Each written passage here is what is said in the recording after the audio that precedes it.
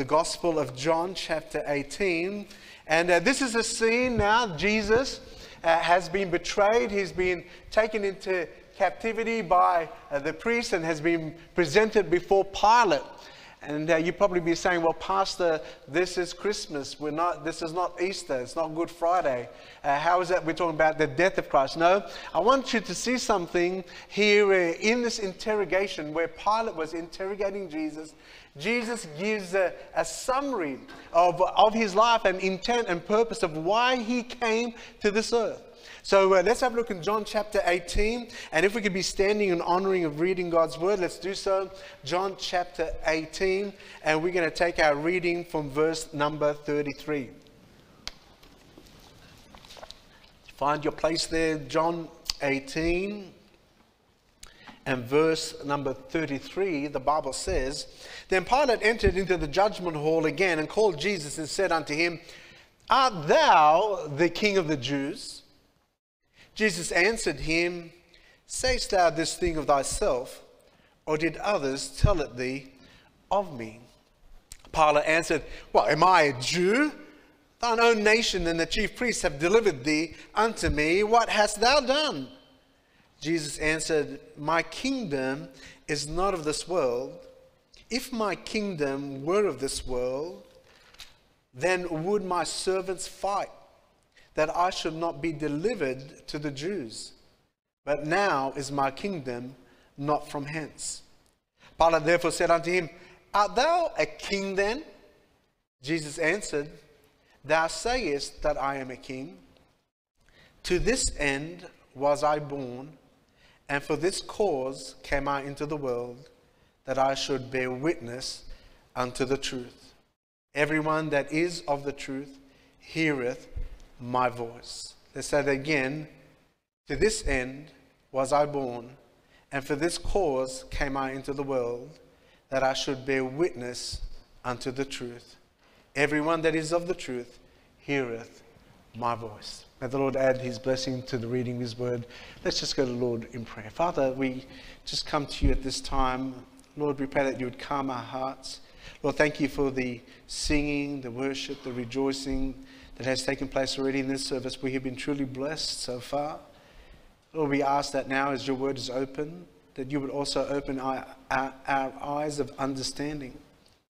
Pray, Lord, that you would minister this truth to the heart of every individual. Lord, thank you for these worshippers that have come into your house today. I pray, Lord, that you would truly minister truth to us. Help us to understand the reality of why Christ came into this world. So, Lord, we need your help today. May we be transformed by your word. May we be transformed by your spirit. And we thank you. In Jesus' name we pray. Amen.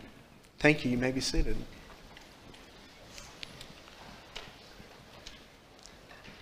Well, Christmas is an exciting time of year, is it not? As exciting as it is also very troublesome.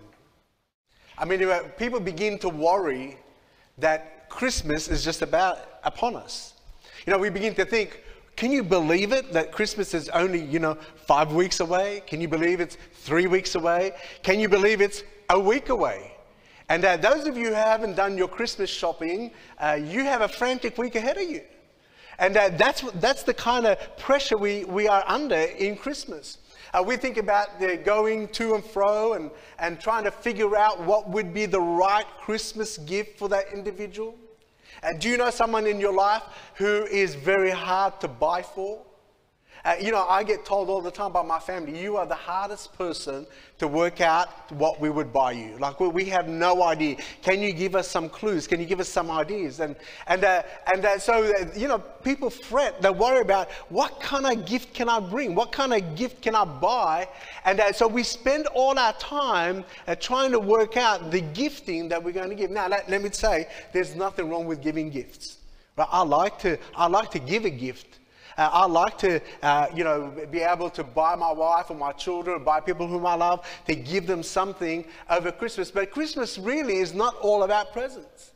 How many people would be disappointed if they did not get a present this Christmas? Or weren't able to buy a present for someone this Christmas? You see, we seem to be caught up in the hype of the Christmas rush, the Christmas retail buzz. It's estimated that the retail trade in Australia in this time of year, despite the interest rate hikes, right? People are under great stress with mortgages now. It is estimated that the Christmas sales or Christmas shopping that will take now and, Boxing Day sales to be about $60 billion. $60 billion to be traded over the next few weeks. And so it's big business for retail and for commerce. And that somehow we get caught up with this is what we do around Christmas. Christmas is all about, going and be able to buy the right things. And not only that, we get caught up with the festivities of it. How many Christmas parties have we been invited to? Our work Christmas party, our family Christmas party, our ministry Christmas parties. And so all we're thinking about is the festivities of it all. But I want us to really consider today what Jesus said about the reason of why he came. I understand that we enjoy to have family time and enjoy to be together, but I want us to remind ourselves and remind each other as to why. What is this great truth? What is this great truth that Jesus told us about for the reason of his coming? When you talk to children about Christmas, they will tell you, it's about receiving a gift and giving a gift. Some in the world will tell you that Christmas is about Santa Claus and Santa and taking pictures with Santa. And if you're being good or naughty or nice, that will depend what Santa will give you for Christmas that year. And so we are all hyped up in thinking of Christmas, everything else besides what the purpose or what was the reason for his coming. And this text that we read this morning is a summation. Jesus, having lived his life, he was born of a virgin, he lived a sinless life, and now he's been apprehended incorrectly, wrongfully, has been wrongfully tried, and now is in the presence of Pontius Pilate. And there is dialogue between Pontius Pilate and Jesus. And he's asking him the question, are you really a king? Now, Jesus never denied the fact that he was a king. He asked him, did you work this out of yourself or did somebody else tell you? You got to understand that Pontius Pilate was a Roman governor. He understood his loyalty and he understood what it meant to be faithful to Caesar. And now the hearing that there is another king is just going to be a political problem for him in his jurisdiction. But as he dialogues with Jesus, he finds out that how could this man be really a king and stand humiliated before him? Jesus begins to tell him that his kingdom is not of this earth. If his kingdom was of this earth, then his servants would have surely fought for him and would never allowed him to be at this point where he is now, standing before Pilate. Pilate continues to question Jesus about his kingdom. And Jesus said to him, "Thou sayest that I am a king." I want you to know today that when we think about Jesus in a manger, we think of his humility, we think about being born into poverty, but Jesus is king. He is Lord of lords and King of kings. And he was willing to leave his royal throne for a reason and for a purpose. And so Jesus begins to tell Pilate of this very fact. He said, "To this end was I born. To this end was I born, and for this cause came I into the world, that I should bear witness unto the truth." Paul tells Timothy in 1 Timothy chapter 6, verse 13, he charges Timothy to be faithful, and he charges him, he says that as Christ gave a good confession before Pontius Pilate. What was that good confession? The good confession was this very truth, this very fact, that Jesus was born, and for this cause he came into the world, that he should bear witness unto the truth. And so today I want us to consider this statement that Jesus made. Let's have a look together this morning the purpose of Christ coming. What did he come to do? What did he come to achieve? I want you to know this morning that this was Christ's royal commission. It was his royal mission to earth. You know, when man fell into sin, that did not take God by surprise. Did you know that? When Adam and Eve ate of the fruit of the tree and plunged the humanity and all of creation into sin and into this destruction, God did not sit there and he was worried about what was going to happen next. See, the Bible tells us clearly that God from the beginning had a plan. God already knew and understood how he was going to redeem humanity, how he was going to save them and deliver them from sin, and how he was going to win back his creation. And so here we have Jesus, King Jesus, who was sent on a royal mission for the recovery, restoration, forgiveness of humanity. And so Jesus gives that summation in his statement to Pilate. He says these words to him. He says, "To this end was I born." Now, this statement here, "To this end was I born," tells us of his humanity. Jesus came into this world in a miraculous, divine way. He was not born from the seed of man. But you know the story. The Bible tells us that the angel appeared unto Mary and said to her that she would be with child and the Holy Spirit will come upon her and she will conceive and have a baby and call him Jesus. His coming into the world was divinely miraculous. He did not come as you and I have come into this world where, we had a father and a mother. No, he came to be human, came through a virgin person, Mary was her name. And so he was divinely conceived by Mary. What a miraculous birth. What a miraculous conception that was. You see, he had to be divinely conceived because if he had an earthly father, had he come from Joseph, he would have been just like you and me. He would have been born into sin, just like you and me. And every human being, every person who is born in this world, with the exception of the Lord Jesus Christ, was born into sin. You see, we have inherited the sin nature from our forefathers. We've inherited the sin nature of Adam. Adam sinned, and the Bible tells us that because of one man's sin, and so death by sin, and so death passed upon all men, for all have sinned. So it's very clear today that we understand his coming was divinely unique and different to all of us. When he was born, when he was conceived in a miraculous way, totally different to the way you and I have been conceived.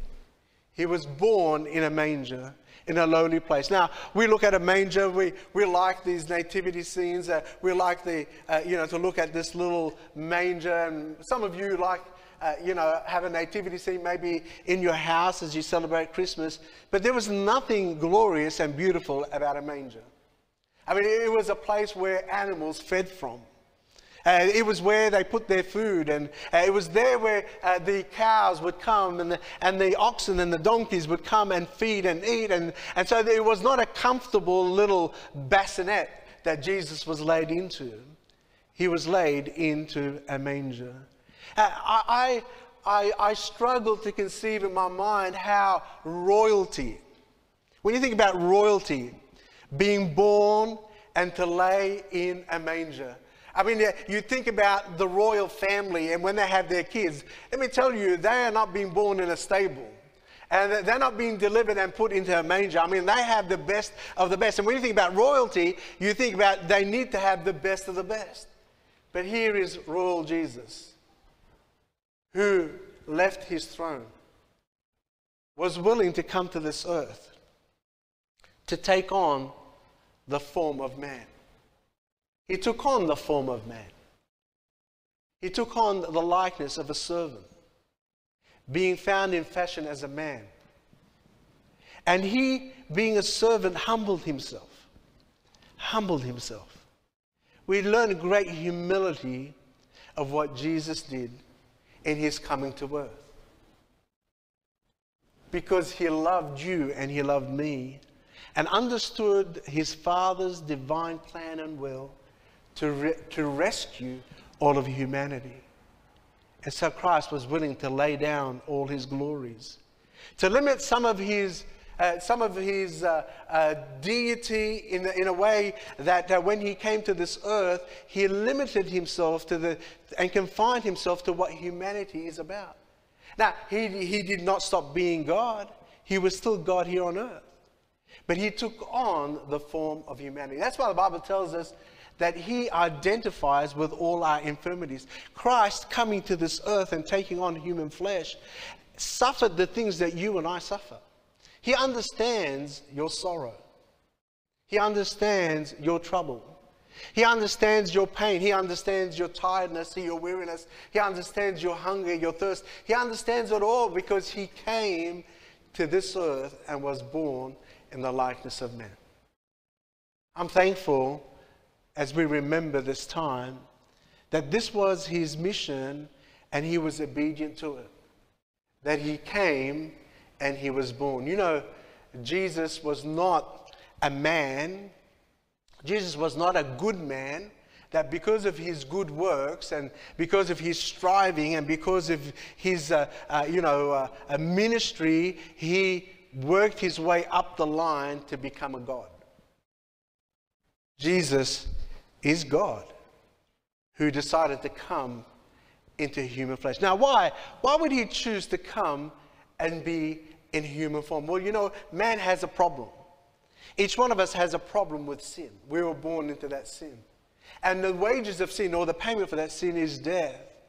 But he comes, Jesus, who is without any sin, and now becomes the captain, the representative of all of humanity. He comes and he lays his life down. He was born to take on human flesh, that he would represent you and me. By his death and his burial and his resurrection, he made payment for sin and was resurrected unto newness of life. And by that same power, God is able today to deliver you and me. Jesus has made the payment for your sin and my sin, and he has become our representative and the captain of our salvation. How many people say amen to that? We're thankful for that. As you think of Christmas today, think about why he came into this world. He said, I was born to this end. He was born to this end. He was royalty, he was king, but he came and humbled himself for your sake and my sake. Not only was he born, he said also that, and for this cause came I into the world. For this cause came I into the world. This tells us of his divine commission. He came into this world. This clearly speaks to us of the fact that he existed prior to him coming. Jesus did not just come on the scene when he was born. No, Jesus existed eternally before and will continue to exist forever. He is the eternal God. There is no beginning or end for him. And when we begin to think about the Lord Jesus, we think about just a man who is here on earth. But let me tell you, he existed prior to his birth. He was at the time of creation. All things came into existence by him, and without him, nothing was made. And I'm just thankful that we have a great God and a great Savior. I'm thankful that he is eternally God. And when he was here on earth, he did not stop being God. He was God and man at the same time. God did not stop existing because Jesus came and took on human flesh. You got people who say to you, well, what happened to God then if he came to this earth and became man? He never stopped being God. Yes, he may have refrained of some of his attributes and abilities to do that he would live amongst humanity, but he never stopped being God. And so Jesus says, for this reason have I come into the world. He came here with a divine mission, a divine commission. There was a reason why he came.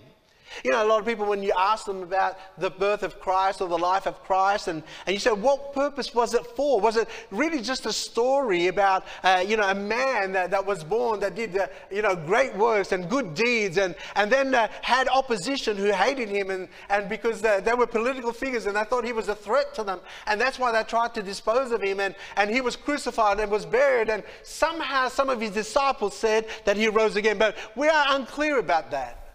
Let me tell you, if Christ's resurrection really never took place, there would be no Christendom. There would be no Christianity. We wouldn't even be sitting here today. This would have been all a waste of time. I say to the critics, I say, well, if you want to defund Christianity, you must disprove the resurrection. You must disprove the resurrection if there is no Christianity. For you to say there's no such thing as Christianity. You see, every person who's tried to come up with different theories and ideas, they've all been debunked. We know for certain the Bible tells us that Jesus appeared to Mary, he appeared to his disciples, he appeared to 500 of his disciples, and he appeared to Paul as well, of someone who of an undue time, and they have testified of the resurrected Savior. You may ask me today, how do I know that Jesus lives? Well, as the songwriter says, he lives because he lives within my heart. Jesus today is still transforming lives. He came to this earth with a mission, and that is to rescue humanity, to rescue you, to rescue me from eternal condemnation. You see, the law of God judges every sin. The law of God has condemned us, condemned every sinner, each one of us, because of our inherent nature of sinfulness. And let me tell you, we've done wrong. There's nobody here who can sit in this auditorium and will say, I've lived a life without sin. I have no fault. I have not transgressed God's law. Jesus said these words. He said, if you just thought about a woman, you've committed adultery. Jesus took the law of God and made it even higher. He said, do you hate your brother? You have committed murder. I mean, the stakes are so high that no man was able to meet the righteousness of God. We've all come short of it. And so God sent Christ on a mission. He sent him into this world that he would save sinners like you and me. Jesus came with a purpose. He came with a mission that was entrusted to him, that he would do this. And what was his mission? Well, the Bible tells us that it was committed to him, this very fact, that I should bear witness unto the truth. Jesus had a divine commitment. He came to this earth. He did not come to be just a teacher. You ask people, what do you think about Jesus? Well, he was a great teacher. Oh, yes, he taught some great things. But Jesus' purpose in coming was not just to be a teacher. He did not just come to be a great healer. He did not come to be a great leader.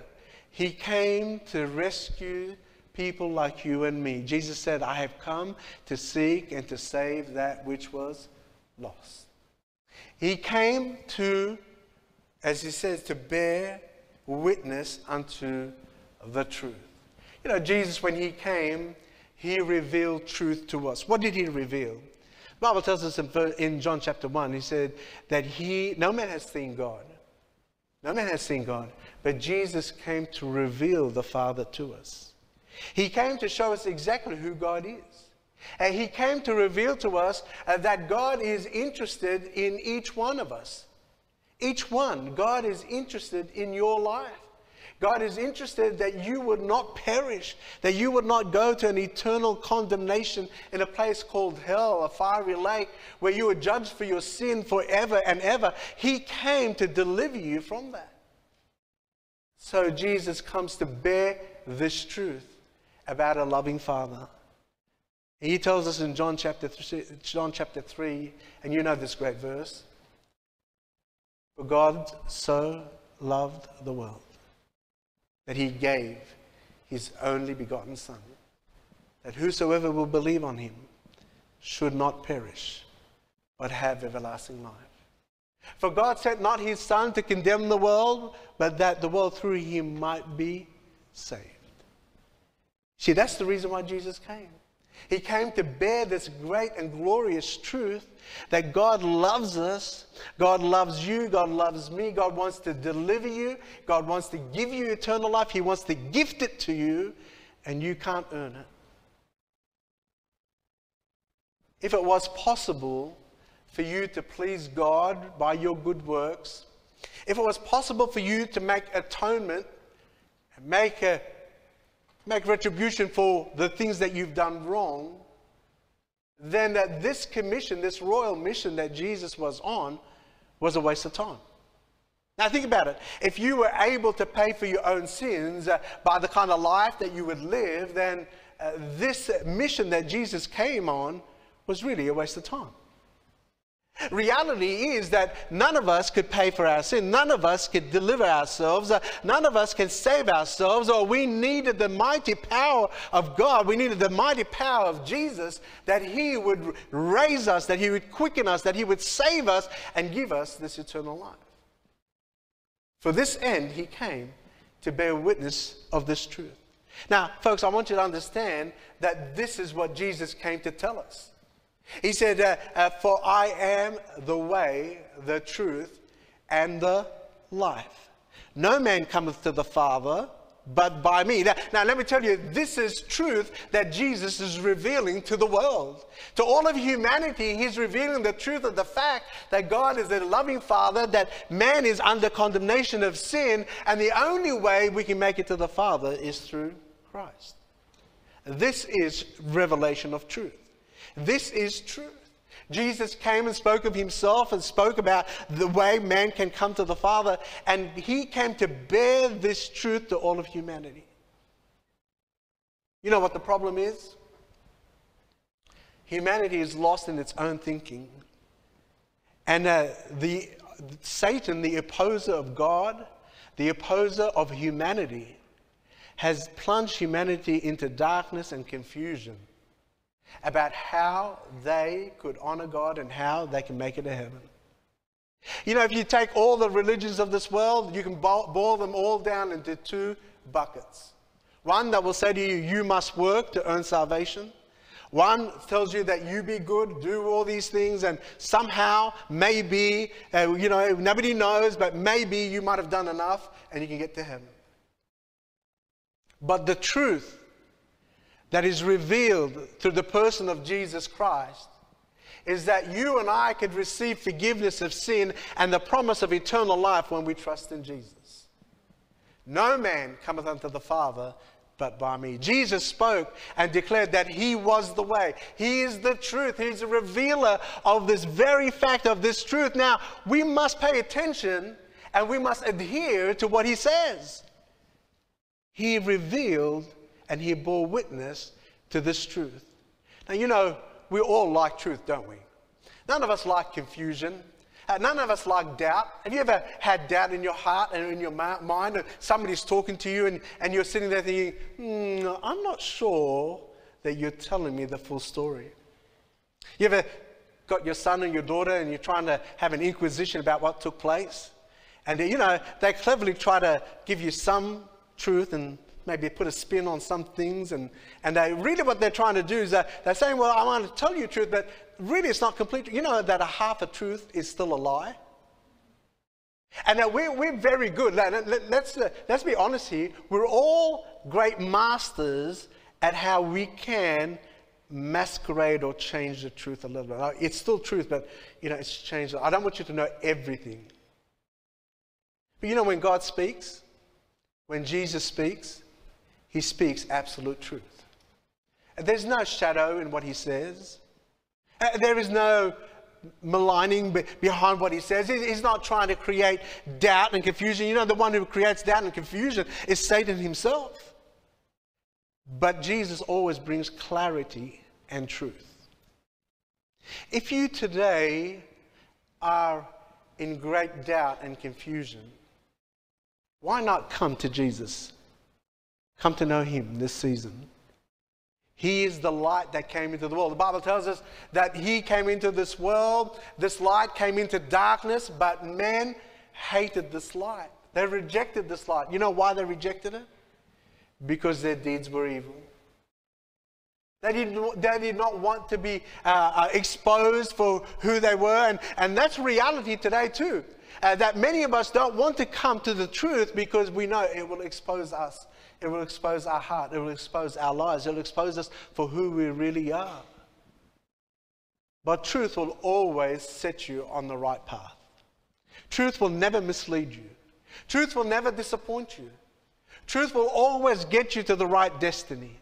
And my friends, today I'm just inviting you, if you don't know Jesus Christ as your Savior, take this time for this season to understand why He came. And He came to bear witness of this very truth for you.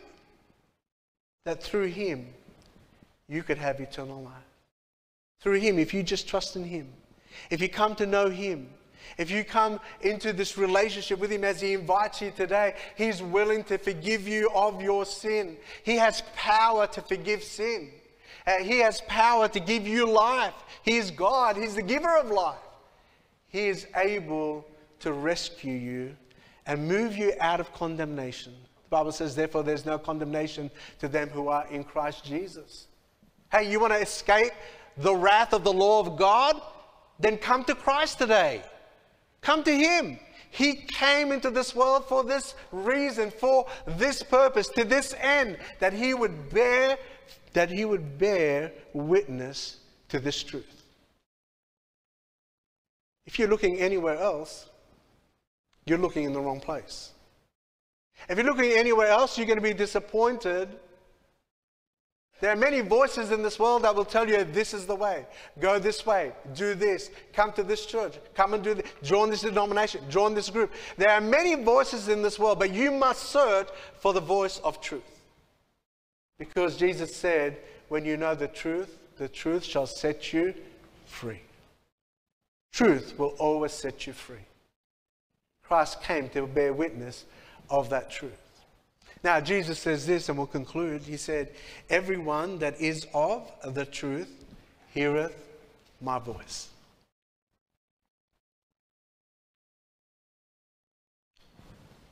Everyone that is of the truth heareth my voice. Here is an invitation to Pilate. Pilate, if you were a follower of mine, you would understand this truth. And you would understand my voice. My friends, this morning, if you have come to know Jesus Christ as your Savior, you have come to know truth. You've come to know truth.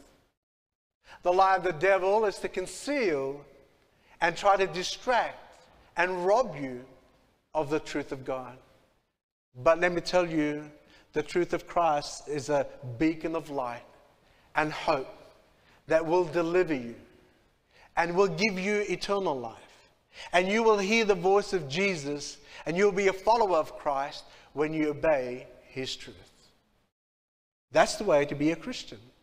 A Christian is not a man because he was born into a Christian home. A man is not a Christian because his birth certificate says that he is of any Christian denomination. No. A man is a Christian when he makes a decision to be a follower of Jesus Christ. Has entered into that door and has received Christ as his Savior. That's real Christianity. You see, the reason why so many people are frustrated with Christianity and they're looking elsewhere and they're looking at other religions because they're frustrated with nominal Christianity that is not really working. It's not transforming lives. It's not helping me. It's not changing me. Who is this God? And why am I still in my sin? And why am I still in this darkness? And why am I still unclear about eternity? You see, Jesus, He came with this royal commission to bear witness of a truth, to be a light to the world, to set the way for us, to show us exactly who the Father is, who are we, and how we desperately need Him. And so, my friend, today I invite you that you would take a step of faith in that direction of believing on Jesus Christ. This is the reason why He came. He didn't come just to show us an example of a good life, and I'm thankful for the life of Christ, and so we ought to walk in His footsteps. But He came with this mind. To this end He came. He was born to die. He came with this one purpose, that He would die for the sins of all humanity. And I'm just thankful for that great work of salvation. Are you? I'm thankful of a God who really loved me when I was an enemy.